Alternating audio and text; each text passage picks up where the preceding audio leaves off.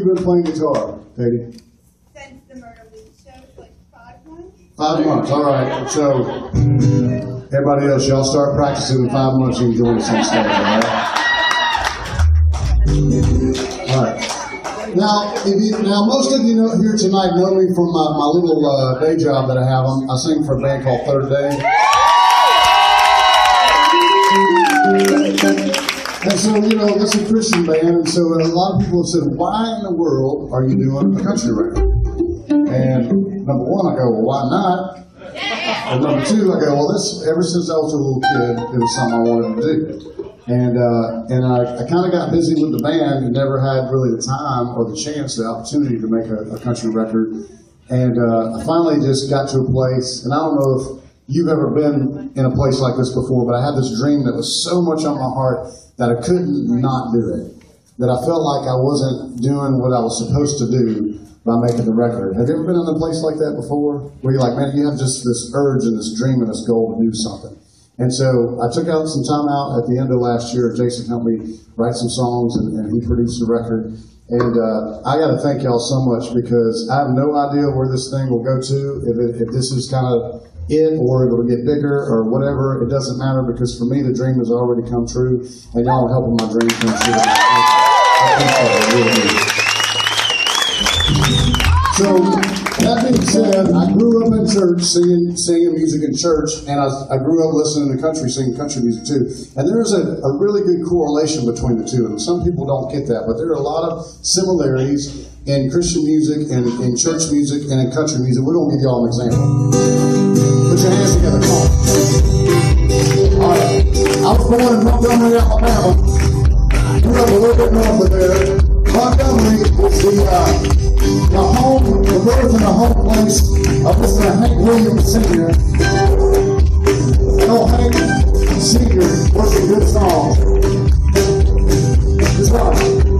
I wonder so language, I go to the sound, I go to the live, I can't say it with Jesus came alive, it was alive. Praise the Lord, that's all alive. Come on, it's all alive, it's all alive. The world, the world, now I'm so happy, it's all alive. Praise the Lord, that's all alive. I'm on this man, I know you. I know what's up. Everybody want to take a solo? No? No solo? Maybe I'll do another verse. Well, just like a brown man, I wandered along. Worries and fears I went for now. Jesus came alive, sing through the night. Listen. It's all alive. It's all alive.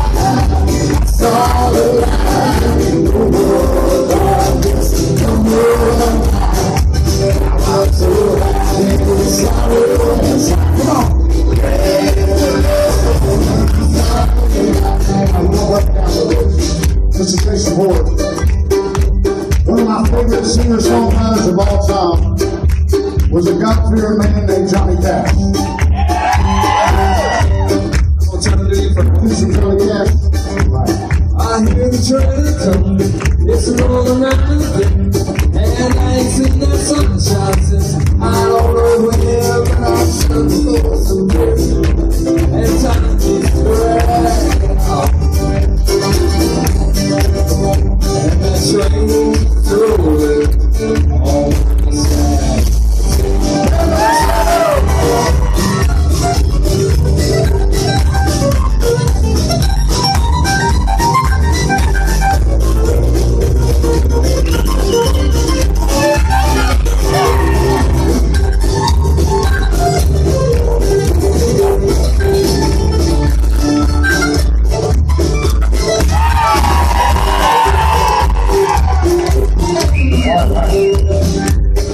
That's beautiful, Jason Ward. That was beautiful. He's ball singer. You got the voice of an angel. Step on that. That's sweet what you're saying. All right. It's true. I'll sing it. How about this one?